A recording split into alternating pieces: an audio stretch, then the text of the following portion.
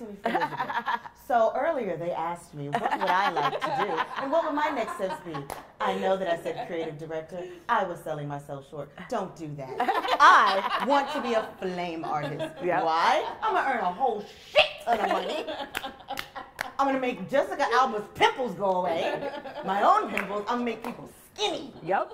Because we all gonna look skinny. They remove like all the wrinkles in the neck. All the wrinkles. I can do that right now in Photoshop. Yep. They sunrise. Yep. Elongate. Okay. Yep. All of that. Do we know any flame? Yes, I do. I will intern as under flame people. You should. Fuck this. Fuck creative director.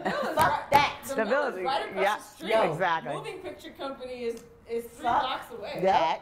I'm gonna be a flamer. I'm gonna be a flamer. I'm already LGBTQ, so when they say you a flaming artist, there you go.